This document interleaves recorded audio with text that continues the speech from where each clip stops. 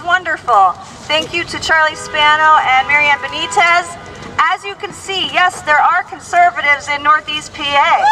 Yeah! We now have the Scranton Tea Party, the Carbondale Tea Party, the Troop Tea Party, and the new NEPA Patriots.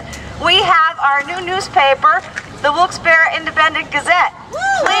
Please make sure that you are supporting them, because this is the only conservative information you're going to get in a newspaper. Let's get it in Scranton, please. Now, we all know why we're here, for our Second Amendment rights. We must educate our children and grandchildren to the fact that the Second Amendment isn't so we can all go hunting. That's right.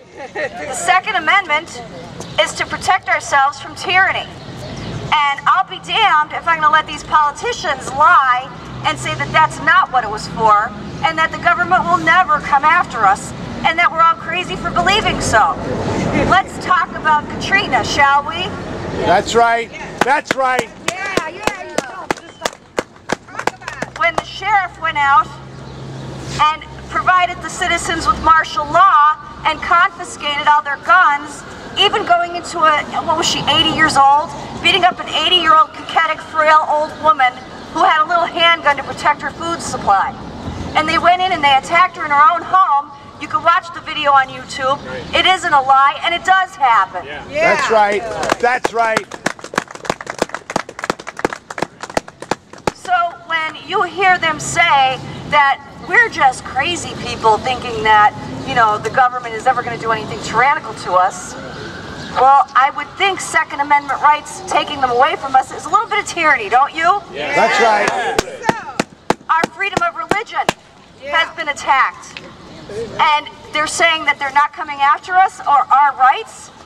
Well, they sit there and they say we have freedom of choice when we want pro-choice abortionists, but when it comes to our gun rights, or when it comes to saving a baby and keeping it, that's no longer a choice. It has to be their way or the highway. Well, I say no way, and I say we're fighting them.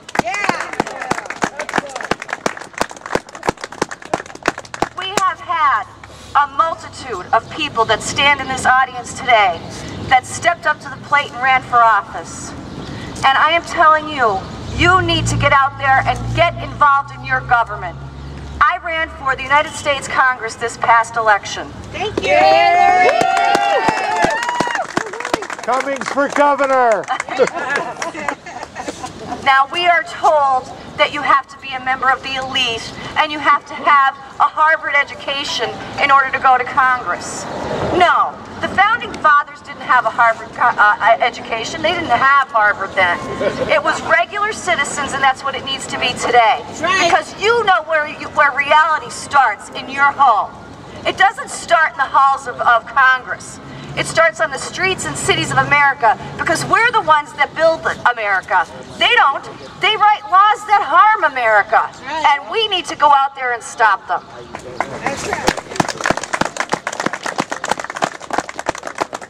Now let me tell you something. They will dissuade you from doing anything in office because they don't want you to get in office. I had $0. Do you hear me? 0. I got 107,000 votes. Because of all of you, because of people, because no more does money decide who's going to win elections. The people decide who's going to win elections. That's right. And now we have our local elections, which are going for mayor, school board, city council. Have you read about Scranton lately? Get out there and run for city council. We will support you. We are the grassroots. We will go door to door, and we will make sure that we take back our cities, our states, and our federal governments because of people like you. So thank you all for everything that you do. Yeah. Star Parker has just started a new agency called CURE. I don't know what it stands for, something like Conservative Urban Americans. And the African community, African American American community is stepping up to the plate because they know what it feels like to be held down by a tyrannical force. Yeah. And they are way ahead of us on working against this gun control. I suggest we join forces with them. Yeah. Yeah. Star Parker is one of the biggest conservatives I know that can, you know, she was on C-SPAN and they were showing her her meeting out at in Washington. And I believe her statement was, let me grab it, hang on.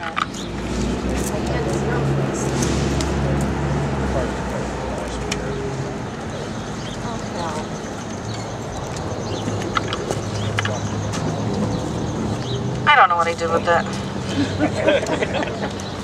I think it was something like, we have the judicial arm, the legislative arm, and the ammunition arm, something to that effect. So I hope that you can look her up and help, because you know, we all need to band together here and work together, whether we be white, black, orange, Mexican, yellow, green, I don't care what your color is. Because that's not what conservatives look at. Conservatives look at principles and they look at what's in the heart. That's right. And we get our rights from God. And when this president says, oh, these Republicans want you to be all alone out there, all on your own. No, we look up to the Lord for our guidance and for our strength and for our hope. We don't need to look to President Obama. Yeah.